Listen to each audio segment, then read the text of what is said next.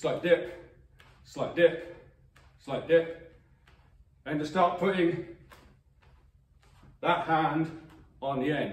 There's an element of snap in the shoulder as well. Classically, the arm just does this. Yeah, if you notice, I kind of whip that shoulder forward. We call it scapular release. So instead of just pushing, you can imagine there's an elastic band from your chin to your hand. And yes, the hand has to come away from the chin. Don't turn around and come and say, but you took your hand away from the chin. It has to, because you're going to a target, okay? It has to come away from the chin at some point. It's not just here and then up and nice and close. There's an element where you stretch. Imagine you have that band. If it was just nice and loose, let it go, it's going to go blur.